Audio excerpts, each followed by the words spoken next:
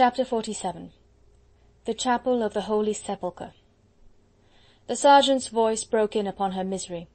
The man had apparently done as the citizen agent had ordered, and had closely examined the little building that stood on the left, a vague black mass more dense than the surrounding gloom. "It is all solid stone, citizen," he said. "Iron gates in front, closed but not locked, rusty key in the lock which turns quite easily, no windows or door in the rear." "You are quite sure?" "Quite certain, citizen. It is plain solid stone at the back, and the only possible access to the interior is through the iron gate in front." "Good." Marguerite could only just hear Heron speaking to the sergeant. Darkness enveloped every form and deadened every sound. Even the harsh voice which she had learned to loathe and to dread sounded curiously subdued and unfamiliar. Heron no longer seemed inclined to storm, to rage, or to curse. The momentary danger, the thought of failure, the hope of revenge, had apparently cooled his temper, strengthened his determination, and forced his voice down to a little above a whisper. He gave his orders clearly and firmly, and the words came to Marguerite on the wings of the wind, with strange distinctness, borne to her ears by the darkness itself and the hush that lay over the wood. "Take 6 men with you, sergeant," she heard him say, "and join citizen Chauvelin at the chateau. You can stable your horses in the farm buildings close by, as he suggests, and run to him on foot. You and your men should quickly get the best of a handful of midnight prowlers. You are well armed, and they only civilians. Tell citizen Chauvelin that I, in the meanwhile, will take care of our prisoners. The Englishman I shall put in irons and lock up inside the chapel, with 5 men under the command of your corporal to guard him. The other 2 I will drive myself straight to Crécy with what is left of the escort. You understand?" "Yes, citizen." "We may not reach Crécy until 2 hours after midnight, but directly I arrive I will send citizen Chauvelin further reinforcements, which, however, I hope may not be necessary, but which will reach him in the early morning. Even if he is seriously attacked, he can, with the 14 men he will have with him, hold out inside the castle throughout the night. Tell him also that at dawn the 2 prisoners who will be with me will be shot in the courtyard of the guard-house at Crécy, but that whether he has got hold of Capet or not, he had best pick up the Englishman in the chapel in the morning, and bring him straight to Crécy, where I shall be awaiting him, ready to return to Paris. You understand?" "Yes, citizen." "Then repeat what I said." "I am to take 6 men with me to reinforce citizen Chauvelin now." "Yes." "And you, citizen, will drive straight back to Crécy, and will send us further reinforcements from there, which will reach us in the early morning." "Yes." "We are to hold the chateau against those unknown marauders, if necessary, until the reinforcements come from Crécy. Having routed them, we return here, pick up the Englishman whom you will have locked up in the chapel under a strong guard commanded by Corporal Cassard, and join you forthwith at Crécy. This, whether citizen Chauvelin has got hold of Capet or not." "Yes, citizen, I understand," concluded the sergeant imperturbably, "and I am also to tell citizen Chauvelin that the 2 prisoners will be shot at dawn in the courtyard of the guard-house at Crécy." "Yes, that is all. Try to find the leader of the attacking party, and bring him along to Crécy with the Englishman, but unless they are in very small numbers, do not trouble about the others. Now, en avant! Citizen Chauvelin might be glad of your help. And, stay! Order all the men to dismount, and take the horses out of one of the coaches, then let the men you are taking with you each lead a horse, or even 2, and stable them all in the farm buildings. I shall not need them, and could not spare any of my men for the work later on. Remember that, above all, silence is the order. When you are ready to start, come back to me here." The sergeant moved away, and Marguerite heard him transmitting the citizen agent's orders to the soldiers. The dismounting was carried on in wonderful silence, for silence had been one of the principal commands. Only 1 or 2 words reached her ears. "First section and first half of the second section fall in, right wheel. First section each take 2 horses on the lead. Quietly now there, don't tug at his bridle, let him go." And after that a simple report. "All ready, citizen." "Good," was the response. "Now detail your corporal and 2 men to come here to me, so that we may put the Englishman in irons and take him at once to the chapel, and 4 men to stand guard at the doors of the other coach." The necessary orders were given, and after that there came the curt command, "En avant!" The sergeant, with his squad and all the horses, was slowly moving away in the night. The horses' hoofs hardly made a noise on the soft carpet of pine needles and of dead fallen leaves, but the champing of the bits was of course audible. and now and then the snorting of some poor, tired horse longing for its stable. Somehow in Marguerite's fevered mind this departure of a squad of men seemed like the final flitting of her last hope. The slow agony of the familiar sounds, the retreating horses and soldiers moving away amongst the shadows, took on a weird significance. Heron had given his last orders. Percy, helpless and probably unconscious, would spend the night in that dank chapel, while she and Armand would be taken back to Crécy, driven to death like some insentient animals to the slaughter. When the grey dawn would first begin to peep through the branches of the pines, Percy would be led back to Paris and the guillotine, and she and Armand will have been sacrificed to the hatred and revenge of brutes. The end had come, and there was nothing more to be done. Struggling, fighting, scheming could be of no avail now. But she wanted to get to her husband. She wanted to be near him now that death was so imminent both for him and for her.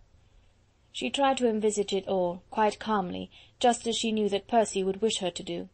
The inevitable end was there, and she would not give to these callous wretches here the gratuitous spectacle of a despairing woman fighting blindly against adverse fate. But she wanted to go to her husband. She felt that she could face death more easily on the morrow, if she could but see him once more, if she could but look once more into the eyes that had mirrored so much enthusiasm, such absolute vitality and whole-hearted self-sacrifice, and such an intensity of love and passion. If she could but kiss once more those lips that had smiled through life, and would smile, she knew, even in the face of death. She tried to open the carriage door, but it was held from without, and a harsh voice cursed her, ordering her to sit still. But she could lean out of the window and strain her eyes to see. They were by now accustomed to the gloom, the dilated pupils taking in pictures of vague forms, moving like ghouls in the shadows. The other coach was not far, and she could hear Heron's voice, still subdued and calm, and the curses of the men, but not a sound from Percy. "I think the prisoner is unconscious," she heard one of the men say. "Lift him out of the carriage, then," was Heron's curt command, "and you go and throw open the chapel gates." Marguerite saw it all. The movement, the crowd of men, two vague black forms lifting another one, which appeared heavy and inert, out of the coach, and carrying it staggering up towards the chapel. Then the forms disappeared, swallowed up by the more dense mass of the little building, merged in with it, immovable as the stone itself. Only a few words reached her now. "He is unconscious."